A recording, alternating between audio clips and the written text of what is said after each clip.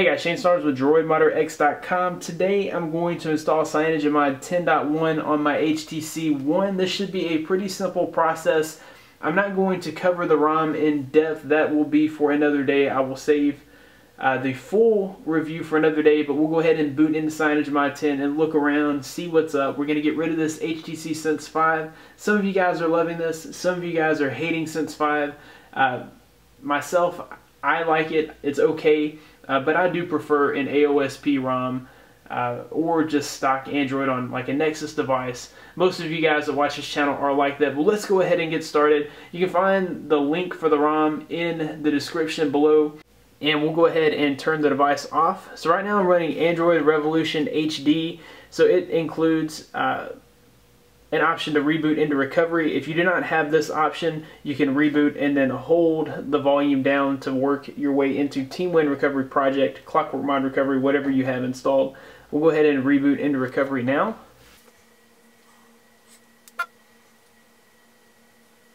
If you're coming from stock rooted Android, Sense 5, whatever, you'll want to be sure to back up that stock ROM so that you can restore it later if you get tired of Cyanogen Mod 10.1, or if you just want to get back to stock for any reason whatsoever. Be sure to make a backup.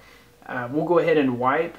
TeamWin Recovery Project 2.5.0.0 includes a full wipe of data cache and Dalvik cache. You don't have to go in and wipe those separately anymore. You can just swipe to wipe all three at once. When that's finished, we'll go back again, we'll install. You're looking for the Cyanogen Mod 10, the latest nightly, and also G-apps. Be sure to download the G-apps as well. You don't want to forget those, so we'll go ahead and download. I will go to download, select Cyanogen Mod 10, swipe to flash. And as soon as that finishes, we'll go back and install the G-apps. So be sure that that is what you're installing, and go ahead and swipe to flash. When all that's finished, we will reboot system and we should boot into Cyanogen Mod 10.1. So like I said before, I'm not doing a full review today. I will save that for another day, but what we'll do is just kind of walk around in Cyanogen Mod 10 and get a feel for it, how it differs from Sense 5. Most of you guys know it's going to be a totally different experience, which is a good thing. So as soon as this boots up, I'll go ahead and sign in and we'll take a look at Cyanogen Mod 10.1.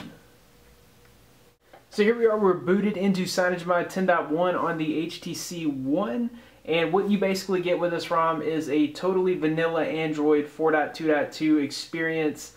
This is the Nexus experience on the HTC One. This is kind of the perfect device for this, in my opinion. We have a 5-inch 1080p display, and everything just looks really fantastic on this. So we'll go ahead and jump into settings.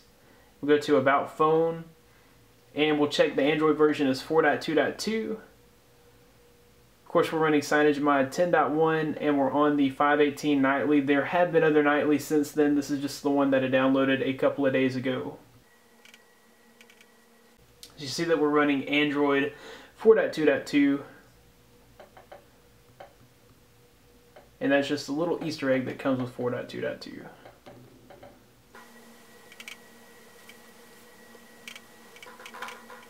Of course, with your device fully debloated, it should perform a whole lot faster, smoother. You should get better battery life. Of course, you have all kinds of custom modifications. You have launcher, lock screen settings, theme settings, and system settings. All kinds of different stuff that you can do. Of course, I will be doing my full review on Cyanogen Mod 10.1 for the HTC One. If you've ever run Cyanogen Mod 10.1, then you pretty much know what's going on with this ROM. You're just getting a pure stock Android experience. On this phone, it is amazing. But anyways, guys, that has been Cyanogen Mod 10, how to install on the HTC One. I hope you enjoyed it. If you did, be sure to click the like button, subscribe to this channel for more coverage on this device, as well as the Galaxy S4 and all other devices that I cover. You can find more of me at DroidModderX.com, where I'll have the latest in Android and tech news. Be sure to follow me on Twitter at DroidModderX. Once again, thanks for watching. Be blessed. I'll see you in the next one.